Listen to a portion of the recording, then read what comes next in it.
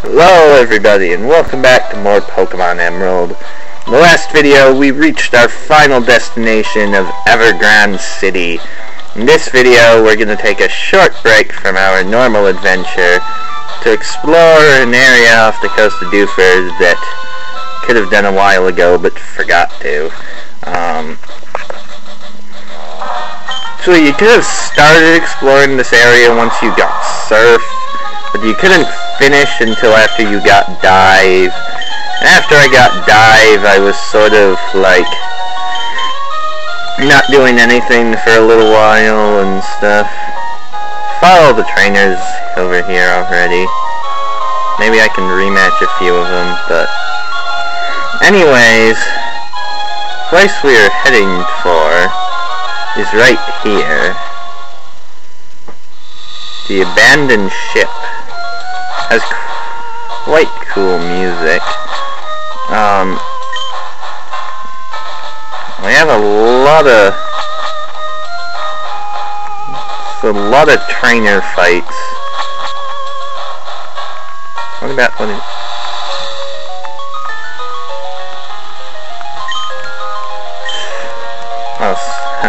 I thought there were a lot of trainer fights. What on earth would compel you to come here? You must be curious. Wow, I've been found, huh? So yeah, I don't know why these people are still on the abandoned ship, because it kinda got abandoned, but anyways, who am I to question them? So yeah, we're just gonna fight. Yeah, you can tell by the levels that we could have come here earlier. But yeah. Alright, so basically everything's gonna get knocked down in one hit. Please send something out before I use Earthquake, and please... Okay, that works. It doesn't affect Bird Brain, so yeah. Yeah, you need Dive to fully explore here. You can get a lot of handy items and stuff. You can get some handy items, some of them aren't so great, but there's one item in particular that's pretty good. Ooh, an Electrike. I guess we'll just go for Swift and Earthquake. Oh, I'm so scared of your quick attacks. They're so quick. I don't think I have a single priority move on any of my Pokemon. Which, I mean, priority moves are weak, but they're kinda nice to have in some circumstances. Okay, I use a lot of them, actually, competitively, but, oh great, I have to register her as a memento. Alright, let's see if there's anything in this other cabin. There's an item. Harbor Mail! Woohoo, we got mail. You are not a trainer. Yeah, you're not a trainer. Guess we'll come down this way. Oh, he is a trainer, I believe. The door is locked. Storage is painted on the door. When we go out to sea, we sailors always bring the Pokemons. How about the quick battle? I don't know why I chose that accent for sailor, but I did. So.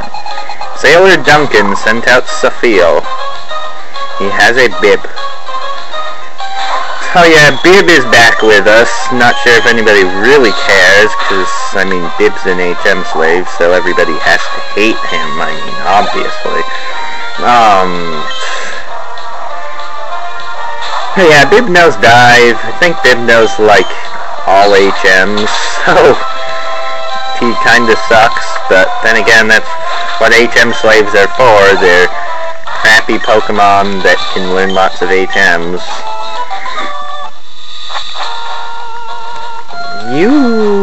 Did you throw up, or are you a trainer? I'm getting queasy just being aboard this ship. It's not even moving.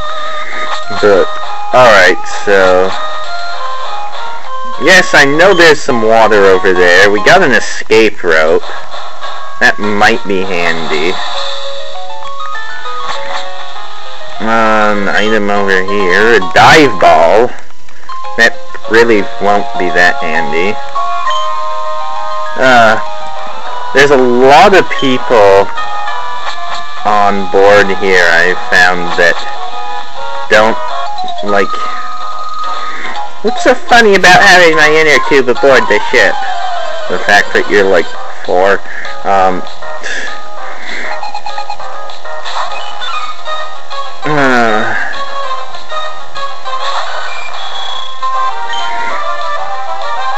Alright, so yeah. There's a puzzle in here that we have to I don't know why I just stopped narrating. Wow, that was pathetic. There's a puzzle in here that we kind of have to solve. Oh, that was nice. Thanks. I completely forgot about that. Oh well, I only have one Pokemon, Sandslash and Marill. Stupid Marills. Marill ruins everything all the time. Oh, just Psychic U and Aerial Ace. Well, Aerial Ace U and Psychic U. Oh well. Alright, so... Yeah, the battles here aren't that hard, because you could, as I said, you could have come here as soon as you got Surf. I just waited, and because if I came here when I got Surf, I'd have to come back to finish it after I got Dive. It's an item, Revive. Oh wait, I could have just come up from the bottom and avoided the trainer battle. Oh, we were searching for treasures, but we discovered the trainer instead. That's right, I'm not treasure, you can't take me. Well, I mean, I am treasure, but you still can't take me. Volbeat and Illumais, aren't you just the greatest ever? Aerial Ace, you, and Ancient Power, you. I don't even know why I still have Ancient Power, but good thing I do. I mean, not, like, that much better than Psychic. In fact, it isn't better than Psychic, but it's super effective, and it conserves power points, and it can boost all my stats, so... Yeah, I don't really need the stat boost, so... Ooh, so strong. I make her angry, so she wants my phone number. Alright, so there's that guy again. We can come up here. We found one storage key, so we can actually... I'll come back here later, because... Well, we have to, but... well, we don't have to, but to complete the quest, we have to, so... Anyways, with that storage key, we can now get in here. And we can grab the TM13 Ice Beam, which is definitely the best item you can get here. Dare I say, the only good item you can get here. I don't think it's really the only good item. Now, do you fight me or not? Nope, you're just like, yay, it's a ship. Alright, so now we can come down here. And this is what you need Dive for.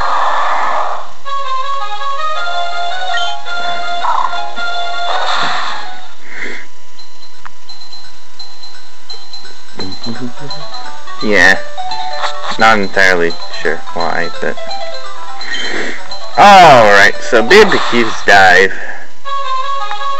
Alright, so... The door is locked. Room 1 is painted on the door. Door is locked. Room 2 is painted on the door. So basically, there will be a sparkle. That will indicate where the key for another room is. And then you go take that key to the room, and you basically continue on in that process until you've gone through all the rooms. However, it will only sparkle as soon as you enter. And there will sometimes be more than one sparkle. So like here, I think it's room 4 key. So now we have to go to room 4, because that's the key that we have. TM18 Rain Dance. So I guess Ice Beam isn't the only good item here. Rain Dance literally just makes it rain. Don't want room 6.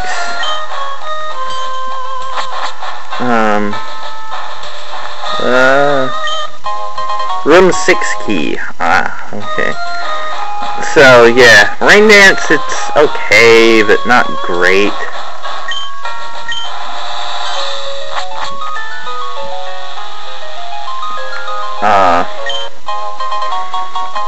Okay, I remember how it works. They're really cheap about this. You have to go into room 5, and it'll show you the sparkles, but it blocks your path. So you have to go into room 6, come over here, and now I completely forget where everything was, so I'm just gonna hit Rain A randomly until I find it. Not the greatest way. I mean, it works, but not very effective. There's the room 2 key. Knew just randomly clicking everywhere would eventually work. So now we can get into room 2, which is the only reason you come down here in the first place. Just laugh if it's like... So we found one scanner. Now the scanner is actually not an item that is of any use to us at all. But if you bring it back to that guy up there... Wait, hold on, I might be getting too far ahead of myself. It might not be that guy up there you bring it to. Anyways, we need to go back and talk to the guy up there at least. That much I know.